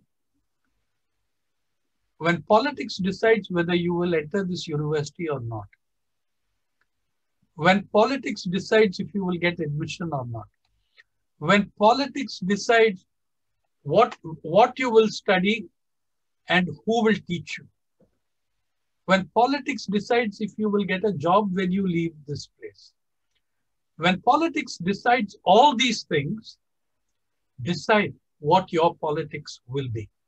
Yeah. So that's my message to your anti-political friends. Just to follow up, sir, that hating government and people hate government policies means not just policies, but they ignore private power. Yeah, means correct. Yeah, that's what I meant when I say you have to decide what your politics will be. I believe that the great political challenge of our time is standing up to corporate power. Right? That is the power across the world. Look at your $121 billionaires. Look at the United States. Look at I told you that your corporate bosses added 35% to their already hundreds of billions. They went up to a total value of 435 billion. Please look at what you could do to your health budget with 10% of that. 1% tax on your rich. Yeah. And you could maybe double your 1 to 2% tax on your super rich. You could double your health budget. You have to stand up to corporate power. Agriculture is being suborned to corporate power. In fact, there's a very lovely poster going around on the internet. I don't know if you've seen it. It says, farmers should talk directly to Adani and Ambani. Why do they need all these middlemen like Modi and Shah? Don't talk to middlemen. Talk to them directly. It's a very funny and cynical poster, very funny and very true, because you are really confronting corporate power. The media that you are so dissatisfied with, who are they? They are corporations. Why are they supporting the government against the farmers? Mr. Ambani is the biggest leader of biggest corporation in India, one of the biggest in the world. He is also the biggest owner of media in India. And many of the other big newspapers and channels are all owned by corporations. Why are they going to end up supporting the farmers? Confronting corporate power is the great and immediate challenge of our time. So, by saying, I don't like politics, I hate government, but I will remain silent on this, you're kidding yourself. Okay, so we'll go to the next question, Shravya. But before that, I think we would like to conclude the event roughly at 8 o'clock, or maybe we can go till 8:15, I think. Is it okay? I'm okay, go on. Yeah. Okay, sir. So I'll unmute the next person to ask the question. Shravya, please go ahead. Thank you so much. Sir, it's really been an honor to actually listen to you. I'm Shravya. I'm a student from Madras School of Social Work. Yeah. I just have a couple of questions. My first one is, there's this web portal called eCrop or ePanta for the farmers, where the farmer can actually get the estimation of supply and demand of a particular produce. Since you've mentioned about the statistics about the digital knowledge and accessibility in rural and urban areas, do you think that portals like these would help the farmers to at least get a better price, or rather improve their income? That's my first. My second question is, you've also mentioned where the government is still yet to pay. I completely agree with that, where some of the governments are yet to pay the farmers, where they've actually on the outside have told that we are buying the crops, produced from the farmers, but on the other hand, they owe the farmers to put it in a better way, they owe the farmers a lot of money, but that amount is going into other is directed to different things. So situations like these where in our country we completely believe that, anything related to agriculture or farmers, it is to do with government. But wherein the government on like is doing things like these where they're not paying the farmers and taking their produce away. How do you think is that of like how helpful is that where the government is taking most of the control? And the third and the last one that I have is that so the youth in our country today, like are like some of them are not really aware of what is happening with the agriculture aspect of it, even though we have I'm sorry, even though we have the digital media where a lot of things are being circulated, where we can gather a lot of knowledge about it. What is your take on the farmers actually not, they're not okay with their own kids taking up agriculture because they think it's like it's I, not good at I all? get it. I get it. Firstly, about the e-portals, there have been several put up by corporations or by front organizations of corporations. There have been e-chowpal, etc., which are actually very corporate. So it is not that the farmer is being made the king. It is that they are trying to sew up sector after sector. Second, so it depends on that portal, who owns it, who runs it, for what purpose, is it for profit, what is its purpose and rationale, and who is behind that portal. You need to find that out for yourself. I'm not aware of the one you're talking about, but I'm aware of many others which are essentially market research arms of corporations or market penetration arms of corporations. You need to check that out. Second, the government is not having any, the government is dismantling state intervention in agriculture. It is dismantling state intervention in agriculture. Part of the confusion you're talking about arises from this demonization of the APMCs. That, that they are not giving the farmers a choice. You need, Xavier, to consider this whole nonsense of this word that capitalism gives you a choice. If the 1.2 hungry, according to the UN, there are 1.2 billion very hungry people in the world, right?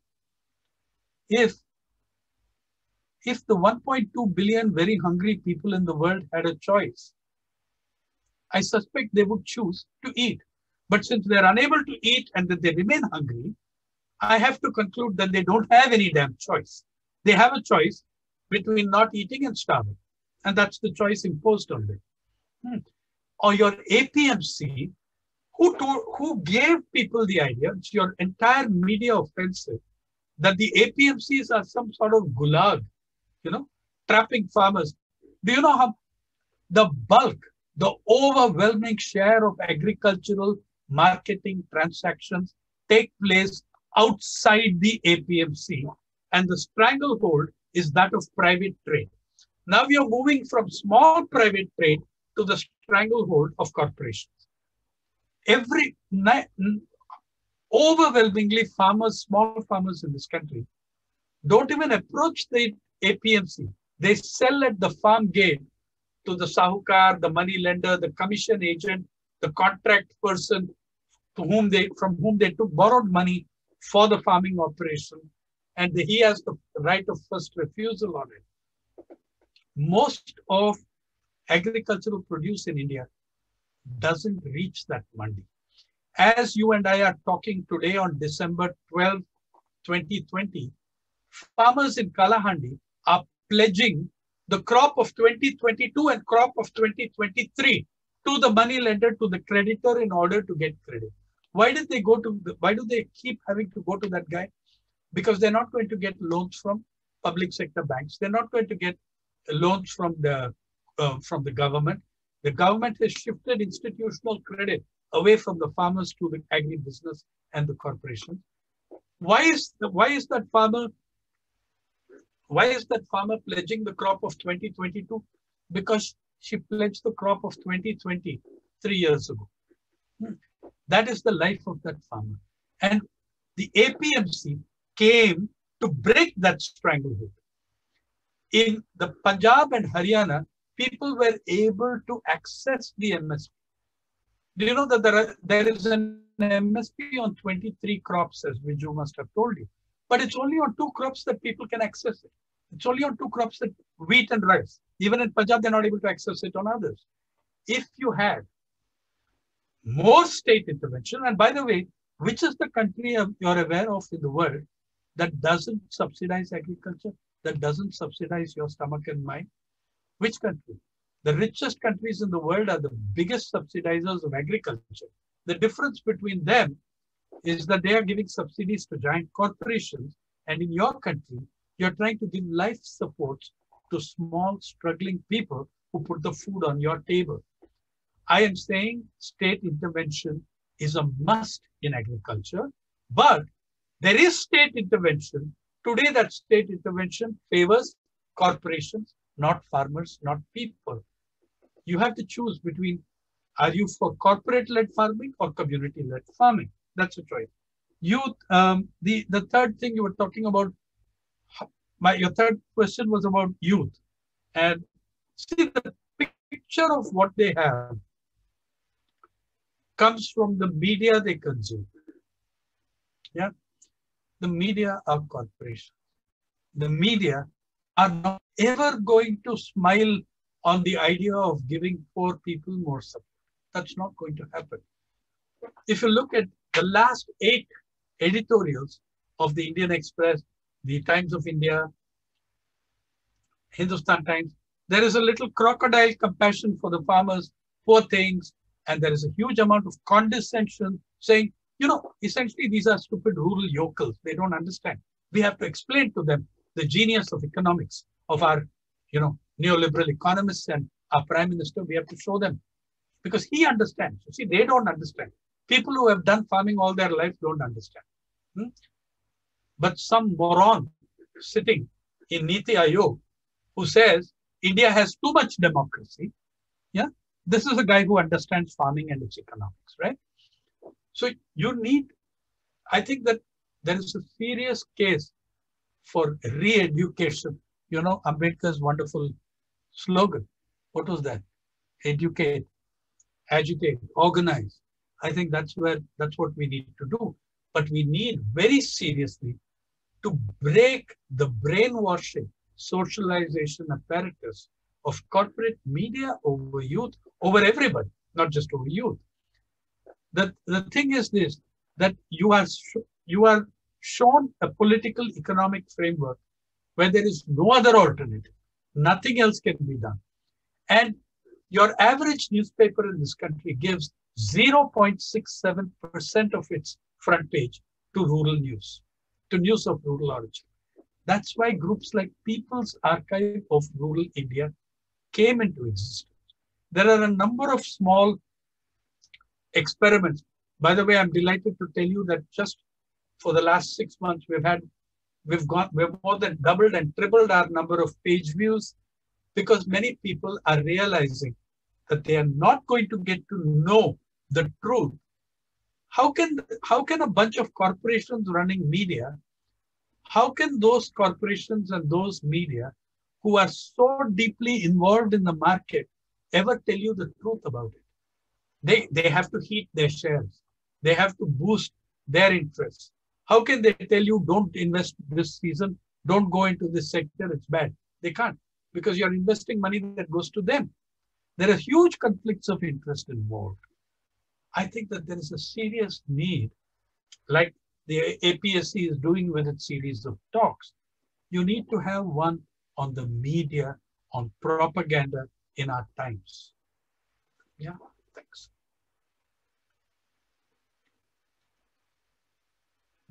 Yeah, I think we'll go with the next question.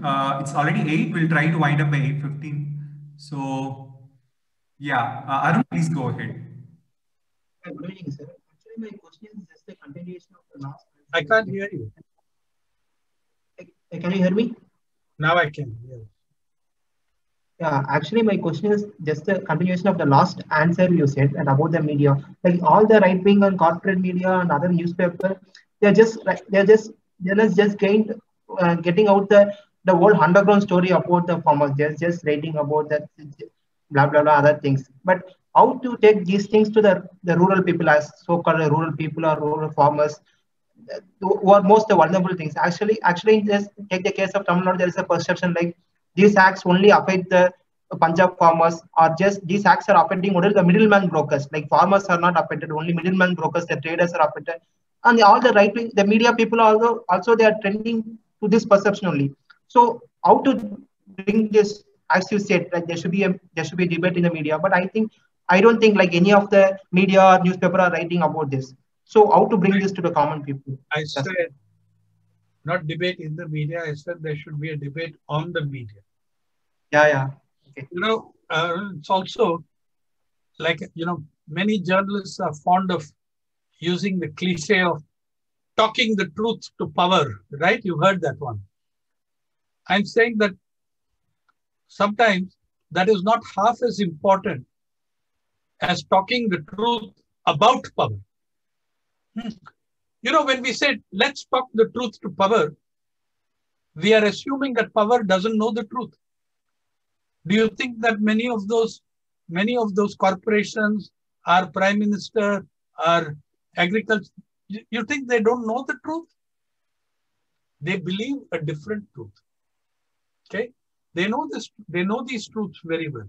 And they know systematically that it is their objective to get tens of millions of people more out of agriculture. Now, the whole point of propaganda is that I wish I had an answer to your question. We are fighting the fight. PARI, People's Archive, by the way, publishes in 12 to 13 languages, very regularly in 11 languages. We are publishing in languages which about 1 billion Indians speak. We lack resources, we lack visibility. Because we don't believe in the corporate model, we don't have an advertising revenue model. We do not follow an advertising revenue model. Because we believe in independence from the state, we do not work on government grants or private corporate grants, direct corporate grants. We work on random donations, volunteers, a hell of a lot on volunteer labor, and high net worth individuals who might give us some money, foundations who might give us some money.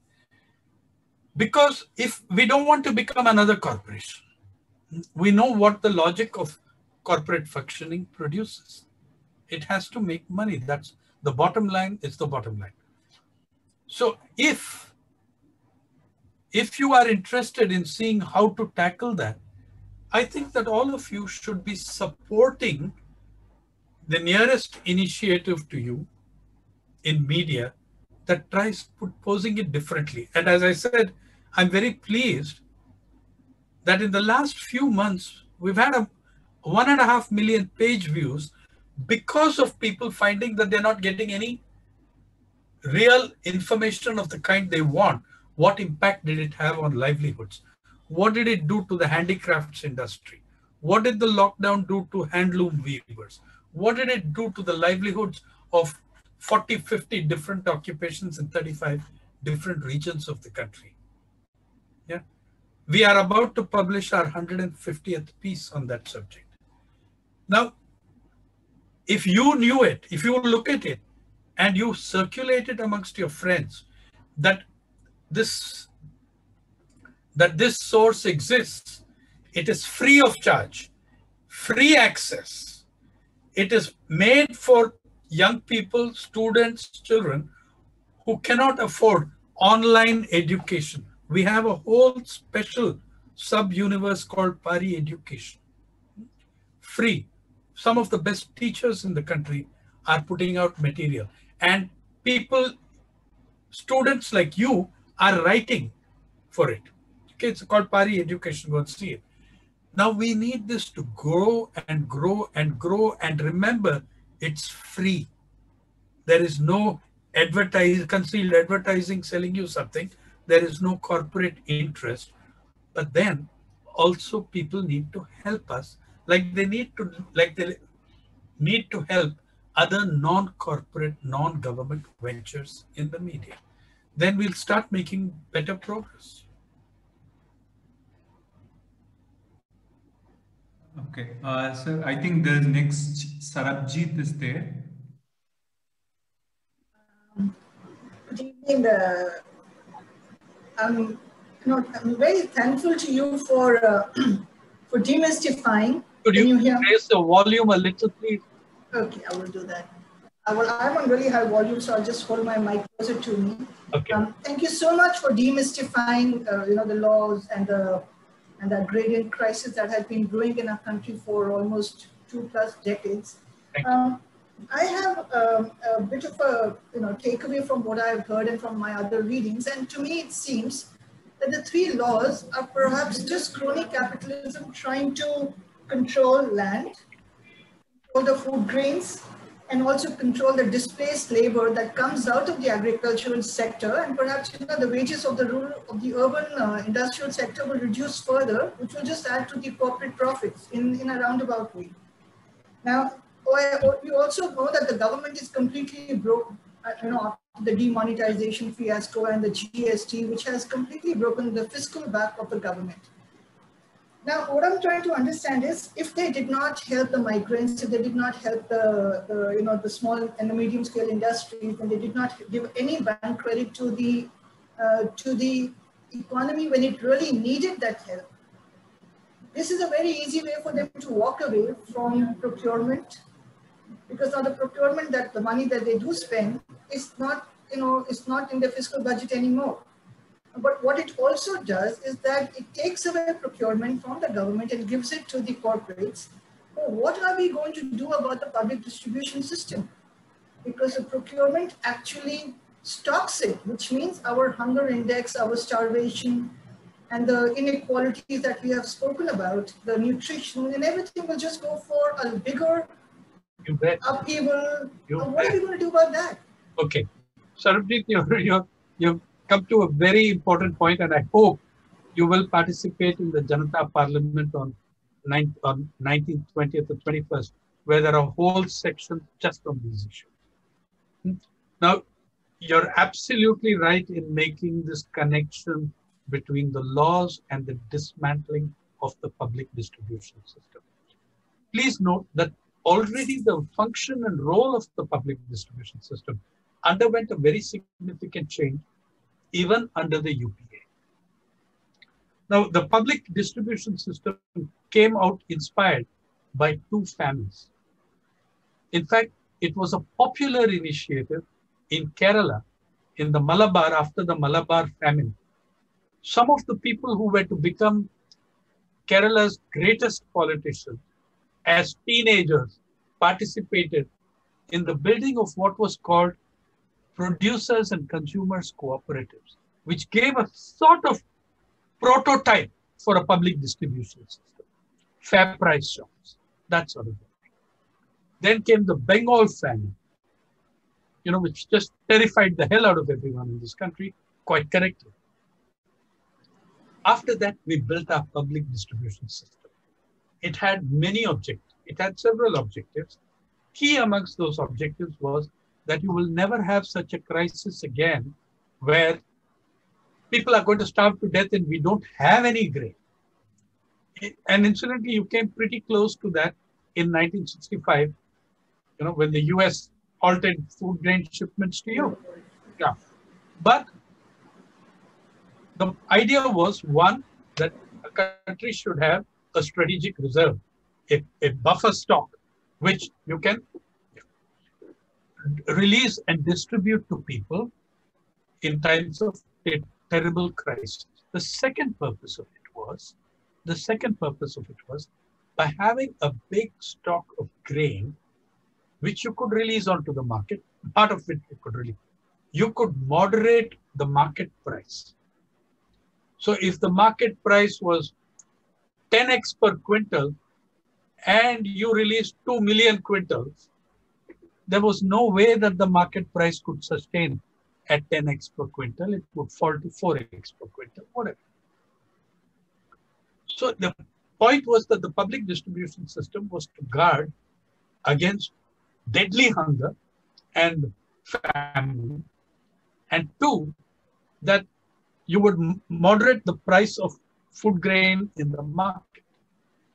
And three, you set up a chain of fair price shops, hundreds of thousands of them, across the country, where people could buy at that access at that controlled rate.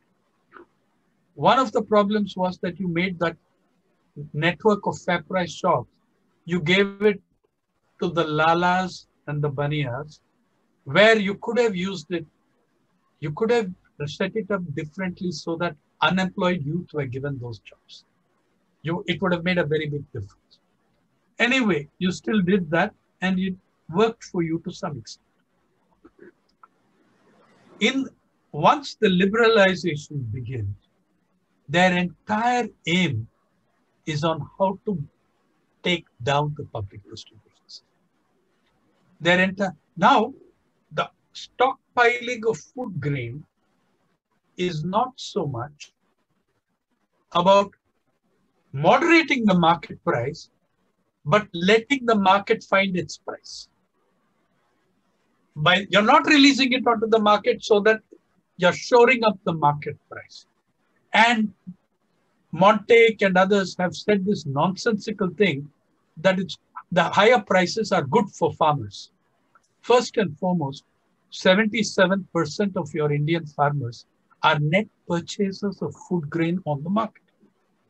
High prices affect them. That's why you have the whole idea of a subsidy. That's why you have the whole idea. If you know, the fundamental, the most basic function of the human race is the production of food to sustain itself. If a state cannot take responsibility for the feeding of its population, I don't believe that state has a legitimacy to exist. Okay. So ever since the liberalization, they've been cutting, trimming, One of the things they started doing, by the way, from the 90s, is building very, very little public storage space. Finally, they end up renting at huge sums of money, go down from manufacturers of liquor and beer in the Punjab. So wheat and grain are kept along with the beer and whiskey. And you're paying huge sums when it is actually much cheaper for governments to build proper storage. Now you've got gigantic millions of tons out in the rains in the monsoon, standing there in gunny sacks, in canvas. Okay. So you've been systematically destroying the public distribution system. And you've been exporting grain at rates cheaper than that with which you give it to your own people. So that whole purpose itself changed. They're looking at the public distribution system as, consider when you're exporting that grain, Sarabjit, when you're exporting that grain, you are subsidizing those foreign buyers. You have put thousands of crores into that subsidy. And instead of going to your poor people, your subsidy is going to the cattle of Europe and US, making them the most food secure creatures on the planet. Right. So yeah, the whole thing is about how you cannot, in this direction, once you go through with your 3 laws, they're just one more step. It's not that they are the beginning of the problem. They're an advanced milestone on that highway to hell. But once you do this, the idea is that the corporations will take over the operations. And by the way, that's going to fail very badly unless you hand over public infrastructure and money to the corporations. They are never going to invest their own money. Like Mr. Adani is not investing any money in the airports. He's been given airports built at cost of thousands of crores. He's been gifted them free, like in Kerala, where the government, the opposition, the people have all said no to it, but the central government is giving it to them. Now, the problem in marketing chains, which they're expecting the private sector, they made these rules in Maharashtra in the APMC of Vash. No great private chains came because the Indian corporate mind, the Indian rich, they don't want to invest their money. They want you to give me public money to put it in there. Like NABARD has given it to them for agriculture. Right. So that's the direction we're going.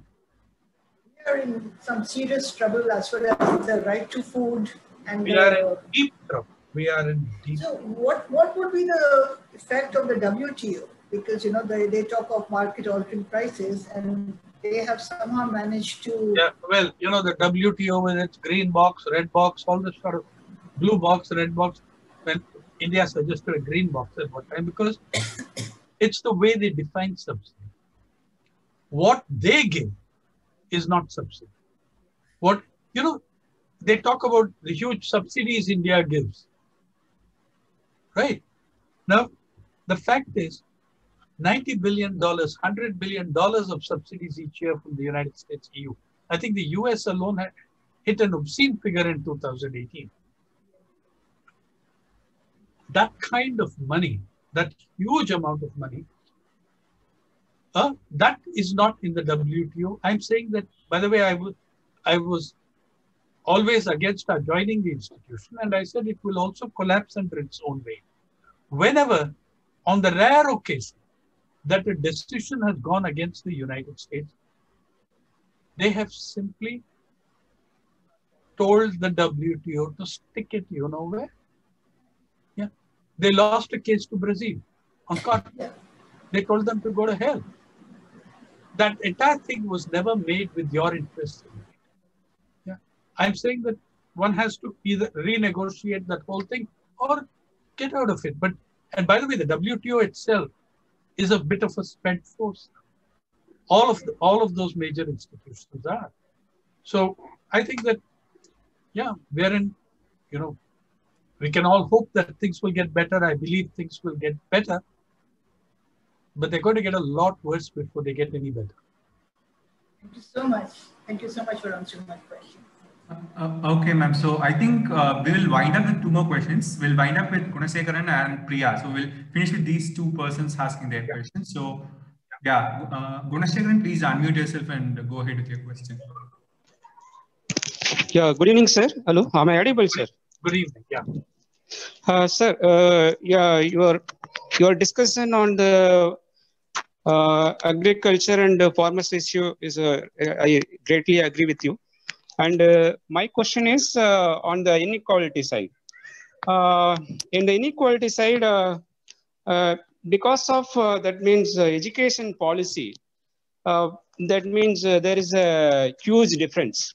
That means comes when you talk about government school education or private school education, the government school education contributes major to the sectors. That means especially people, those who are from the underprivileged community, they come to the government schools and they don't get a proper education, and also it deviates. Correct. And on the other side, if you see all the privileged communities go to the private schools and get a proper education, and then they keep moving ahead. So how do you think on this aspect to overcome the inequality? You and I are in total agreement on this problem. Okay. Number one, let me take, you're so right about who goes to the government schools. And I also want to link it up to the APMC debate. Yes, sir. Yeah. If, as a reporter, when I'm wanting to talk to students of different sections. Oh, yes. And if I want to talk to Dalit students and Adivasi students, where do I go? I go to the government school, right? Yes, sir. Yes, sir. Yes. If I want to talk to upper caste and Savarn children, where do I go? I go to the private schools. By the way, you'll see that there are government schools, budget schools. Every sector of Indian society functions on the Varna system. Okay. Yes, sir. Yes, sir. Yes.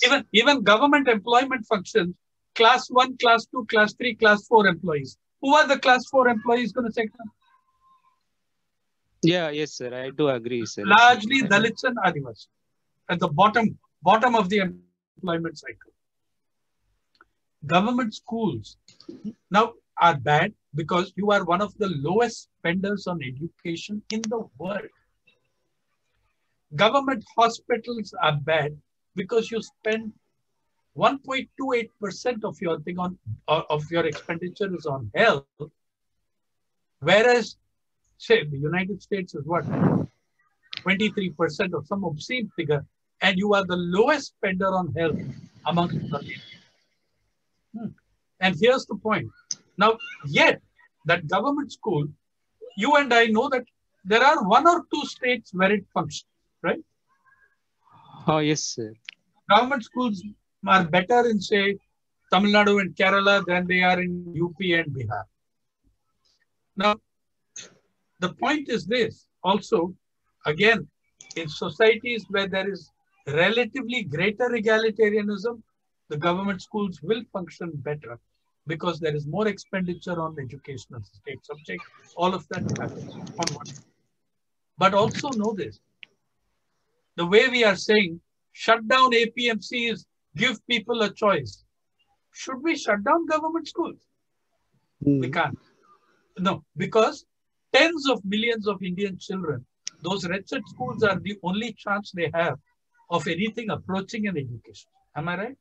Yeah. Yes, sir. Yes, sir. Second, it is the only place where tens of millions of Indian children get their best meal of the day. Am I right? Yes, sir. One meal they get.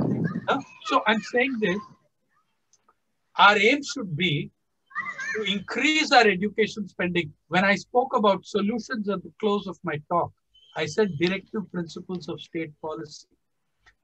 It would become the duty of the state, it is the duty of the state to improve those schools, not shut them down. It is the duty of the state to raise expenditure on education to minimum 6.5% of expenditure. It is the duty of the state, and some states told you that government schools can function very well. Okay, you've got grants in aid, you've got private schools, you've got elite private schools, you've got that Varna system. Let me put it this way, and I hope my other friends are listening. The government schools are the APMCs of the education sector. The PHCs and district hospitals are the APMCs of the health sector. What is being attacked is public ownership. What is being attacked is public access, so that you are forced to go to the corporate sector, forced to go to the private sector. It is the right of every Indian child that their children get free and education to the secondary level of a quality on par anywhere else. By the way, when it comes to government institutions which serve the rich, we have quality, is it not? What about the Indian Institutes of Technology? What about the Indian Institutes of Management? What about the government medical colleges? They have far higher quality than any private institutions. Agreed? Because they're serving the children of the rich as well. Because they're serving the children of the rich, they will be given quality. If you can get that quality, why can't you do it for the children of the poor? It is their right. It is their constitutional right. So we need to massively expand our expenditure. We need, at the time of independence, there was a Gandhian commission which said expenditure on education should never fall below 10% of your plan. We never, after the first plan, when it was averaging something like 7.9%, after that, it's fallen to almost nothing. The facts are pretty simple. The political question of whether we are willing to act on it, that is a different matter. Yeah, and the last question from... Sir, I just have in addition to this, suppose if you have a uniform education system, suppose if you break up this government policy, government schools and private schools, and if you unite together, so what would be the scenario? What are you thinking on this? There are various things to do, which the RTE, the Right to Education, tried in a very, very unsatisfactory and rudimentary way and failed. See, there are things of neighborhood schooling where everybody goes to the same school. You know, the joke in the villages, they always tell me when I'm reporting, if I ask, what can you do to improve the village school? They say, DM's son should also go to the school, sir. Then the school will improve. Right? Yes, sir. Yes. District magistrate, like, see, when the children of the rich go to IITs and IIMs and medical colleges, those improve dramatically. Huh? Yes, yes. Okay, so I'm saying that egalitarianism of everybody goes to this school. Everybody goes to a particular school. Sri Lanka had no private schools for 50 years of its existence. And it is a more literate and educated society at the mass level. Okay, sir. Yeah. Priya, so I think we have that question, no? I think, yeah, we'll stop it 1 second. Priya, so please question. Yeah. Thank you, Kaushik. Am I audible? Yeah, you're audible. Please go on. So thank you, sir, for this wonderful lecture and the way you are addressing the question. So I just have one point on which I would request you to comment on. So I just wanted to know the existing insurance framework, the crop insurance framework, which are largely being dominated by monopolies such as Reliance. So how does that affect the farmer in the ground scenario? So I just want to know the mechanics. Very quickly, it devastates the farmer. You can look at a PowerPoint presentation I made on that for the government of Andhra Pradesh to ask them not to accept that scheme. The Pradhan Mantri Fasal Bima Yojana. It's a very peculiar scheme built on what is called area and group indemnity, area and group insurance. Yeah, it is dead against the farmer, and a very simple figure will tell you everything. In the first 2 years of the Fasal Bima Yojana, yeah, in the first 2 years, or was it even the first year? The 18 corporations, out of which 3 or 4 were government sector who lost money because they were given the poorer sections to deal with. 18 companies made profits. Yeah. The total amount given to the insurance scheme was 20,000 crores in 1 year, 21,000 crores in second year. On that 40,000 crores, 84% of claims were never resolved, and 18 companies made profits of 15,795 crores.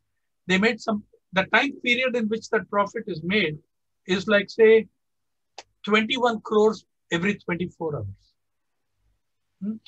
But claims unresolved was something above 80%. So I think that should tell you everything about how the Fasal Bima Yojana works. It works very well for corporations. For farmers, it doesn't work. And there have been riot situations and agitations on this issue in different states, Maharashtra, Rajasthan, elsewhere. Yeah. Thank you. Thank you, sir.